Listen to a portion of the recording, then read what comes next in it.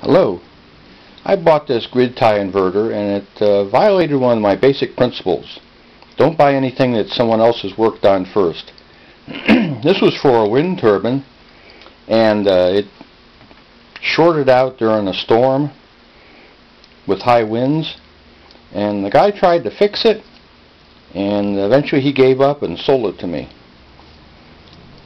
So basically, as I got it, he said the 40 amp fuse would keep blowing. And so we had a short somewhere. Now usually you can just put an ohmmeter on the FET from the source to the gate and you can find a bad FET. Generally always the gate will short out. But all these FETs tested fine. So what I had to do is I have my constant current power supply here, and I set it about 3 volts and about 4 amps. And I connected this up to the negative, and I have this little adapter which plugs right into the fuse holder, so that gave me my plus and minus. Now with that, I could feed about 4 amps in because it was like a dead short.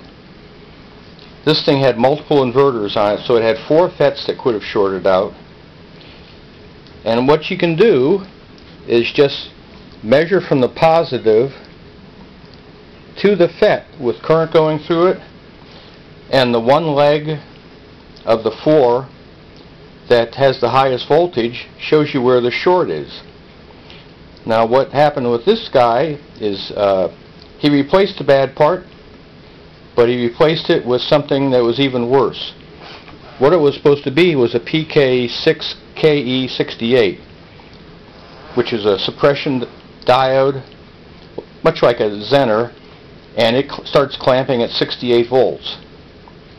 And what he did was, and it's pretty easy to do on eBay because sometimes they put a decimal point and it's hard to even see, he bought one that was 6.8 volts, and so he put 4 of those in, and of course the first time he tried powering it up, it shorted all out.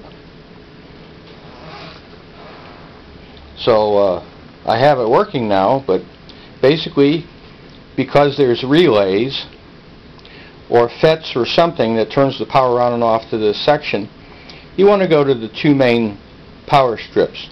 One will be the transformer, which always goes to the center tap, and the other goes to the sources of the FETs. Now if you don't have a nice constant current power supply, you can always take a lamp, something like a car headlight, which will be 4 or 5 amps. Anything over 2 amps probably gives you enough voltage so you can look and find what is shorted out. So you can look for the highest voltage across the transformer or the lowest voltage across the FETs. And that's my little service tip for today. Thanks for watching.